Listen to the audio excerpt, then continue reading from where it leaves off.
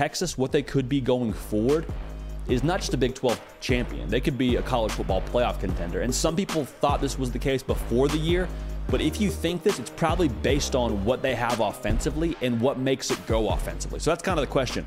What makes this whole system go for Steve Sarkisian? Why were they so dynamic against Alabama? Because you were watching that game, same as me, and Alabama just looked un-Saban-like. They were having trouble getting lined up. They were having trouble being balanced defensively. Like they did not look the way you expect the Bama defense to look. Some of that's on Bama.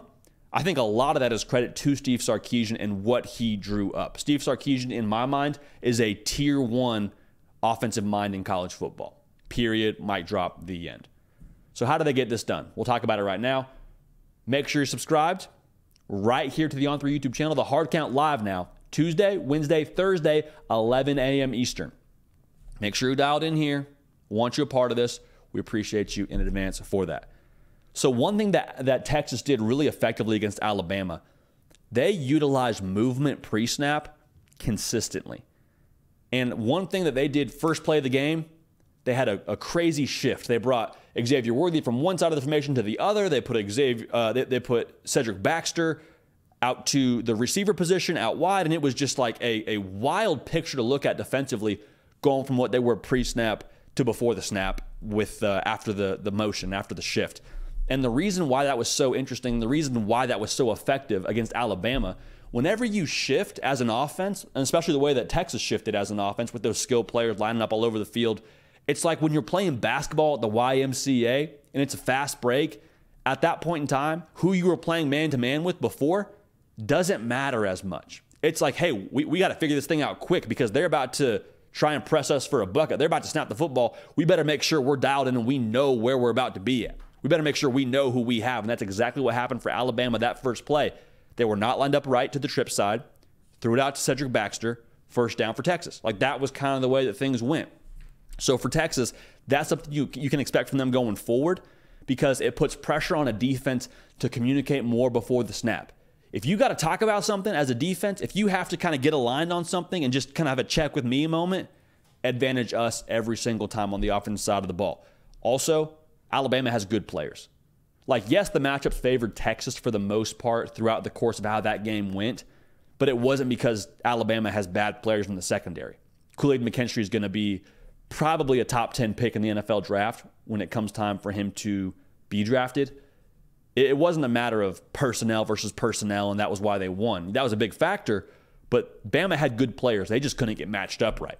So credit Steve Sarkisian, credit Quinn Ewers, credit that entire offensive approach. Now, the other thing they did offensively to really take advantage of things in this game, they really utilized the tempo, did Texas, consistently throughout this one, and it was a lot of get a first down, we're right up to the line, we're snapping the football, we're not giving you a chance to breathe. And what that does is a couple of things when you go no huddle like Texas did in this game and how they're going to go the rest of the way. When we go no huddle as an offense, the rules state you cannot sub any players unless we sub players as an offense. So what does that do? If you got some big boys on the field, sorry, you can't go get water or oxygen. You have to stay on the field and keep playing snaps until you call a timeout or until we decide we want to slow things down a little bit. So that's why you see so frequently, hey, big shot play from the offense, get up to the line, hurry, hurry, hurry, hurry, hurry, run play. Why? Because that defensive line just had to run the length of the field, get lined up, and now they're exhausted. And that's what we saw Texas do a lot of the time. Also, if we have a matchup we like, if we get Xavier Worthy on a safety or we get Adonai Mitchell on a DB that we feel good about, we can keep that matchup by going quick. We saw something we like, hey, we're not letting you adjust. We're not letting you figure out what we like against you. We're going to go fast, and we're going to make sure that we get what we want offensively. The matchups we like, we get to keep when we go fast. And we saw Texas do that multiple times and have big plays because of their tempo. And the biggest thing probably, in addition to all of these, it is very difficult for a defense to disguise themselves when you go hurry up. Like, think about it this way. When you're late getting somewhere, you wake up late for work or you are late getting to a dinner party, whatever it is, you don't have time to change clothes. You don't have time to look nice and look presentable and really kind of get yourself situated. Like, you got to just show up. You got to be there. You got to hurry. And that's the same thing for the Alabama defense. They weren't able to get it dressed up. They weren't able to disguise the look they wanted to have because they were about to snap the football.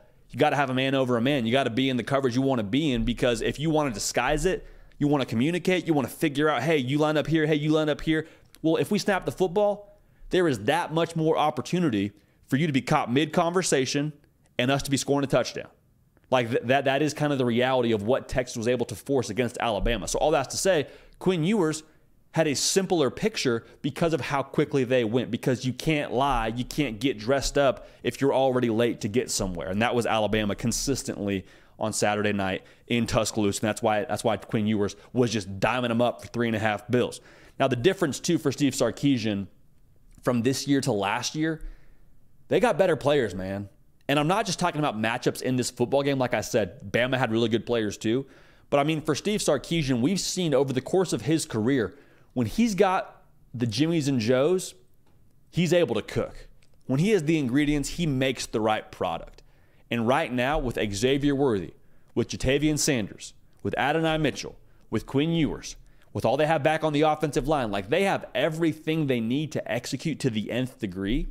And with Steve Sarkisian's scheme, it's great to create matchups. You can only capitalize on matchups if your players win. And so what I want to say with this whole situation, with the personnel they have now, with the depth that they have a greater percentage chance to win their matchups. If Xavier Worthy doesn't win, well, guess what? We have another bona fide number 1 wide receiver in Adonai Mitchell on the outside, and he might win. And he won a lot this past Saturday. Jatavian Sanders, if you guys want to spread the entire defense to our freak show wide receivers, that's fine. But the middle of the field for Jatavian Sanders, probably going to be open. And Quinn Ewers can put the ball where it needs to be. Even when it's well defended, you can't defend a perfect pass. And Quinn Ewers, I think, has the ability to consistently deliver, I don't want to say perfect passes, but he puts the ball where it needs to go in the right spot, and we saw him do that a lot against Alabama. So we say it a lot now. I mean, the question for Texas is consistency. Can they do it against a team like a Kansas State? Can they do it against a team like a Baylor in a couple weeks? We'll see. That's going to be the issue for them. But there will be no tougher test than what they saw in Tuscaloosa, Alabama this past Saturday night. And to be real, with the talent they have, with the depth they have, with the preparation and the aggressive nature that Steve Sarkisian brings to this offense, they should never lose the game because they got outscored.